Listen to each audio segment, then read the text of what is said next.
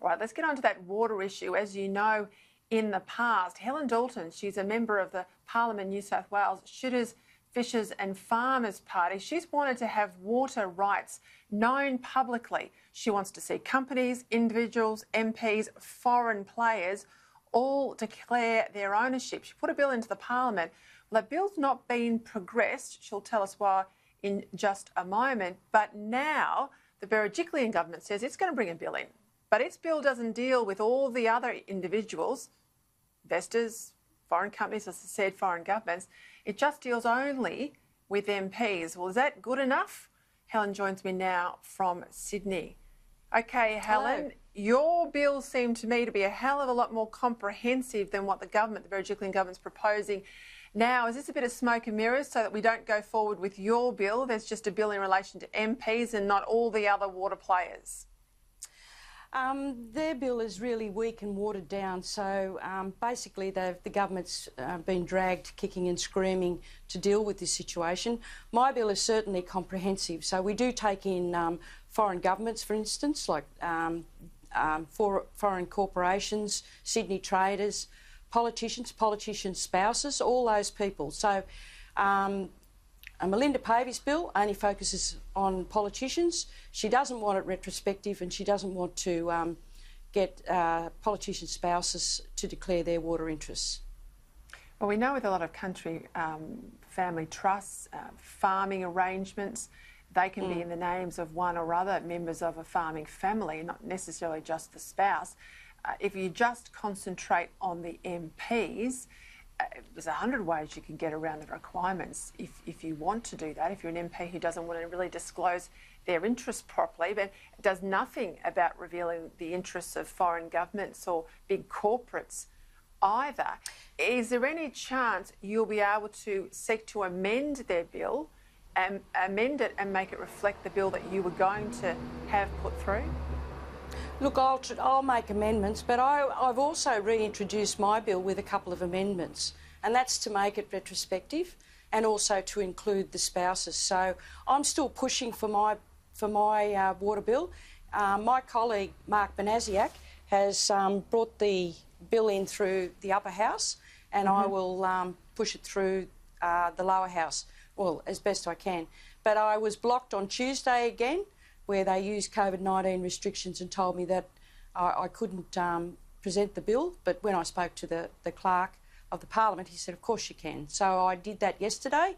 I was due to do the second reading today, but I was bumped off by somebody else. But next time Parliament is sitting, I shall be doing my second reading. So I'm going to push forward because this is just so important for the nation.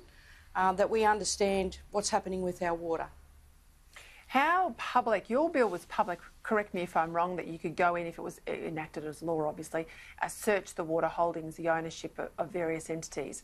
How public is the Berejiklian bill designed to be? And granted, yes, it just deals with MPs. Can we search it? Can we see where the water holdings are? Well, you will be able to. In fact, her bill is, Melinda Pavey's bill is just really asking people that have water to report their trades every 14 days. So it's fairly arduous.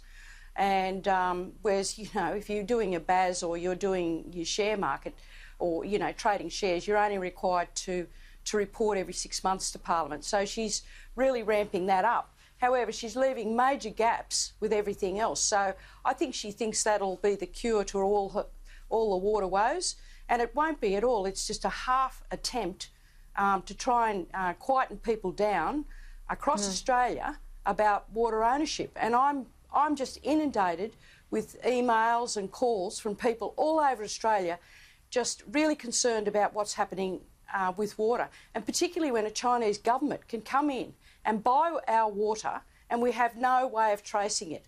In fact, Mick Kelty, the other day, he's doing an inquiry. He did an inquiry into water. Said that as it is now, that people can buy water with laundered money. So proceeds from crime. So what have they got to hide? Because this is a political tactic of you know, both sides of politics.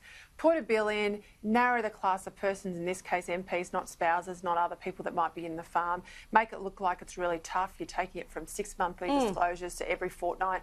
Punters will think, okay, that seems like a good thing. But all of these other entities, foreign governments, corporations, spouses, etc., there's 100 ways you could drive a truck through this bill as proposed by the government. What have they got to hide? Why would they worry if there's transparency on who owns Australia's water? Isn't that a good thing? Well, that's right. And also political donors, or donors to political parties. I mean, we really need to understand.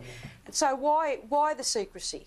We're asking for transparency. In fact, it's a requirement of the Water Act that we have a searchable water register. We're only trying to do what is required of us, and we've got to put in a bill to get the New South Wales government to move on it.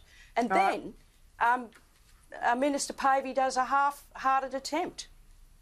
We are going to stay there's a lot right of work on this. to do. We're going to stay right on this, Helen Dalton. If I'm cranky about the lack of transparency of the state Labor government in Victoria over Belton Road, I'm just as cranky about lack of water disclosures in New South Wales. Thank you very much for your time tonight. Thank you so much.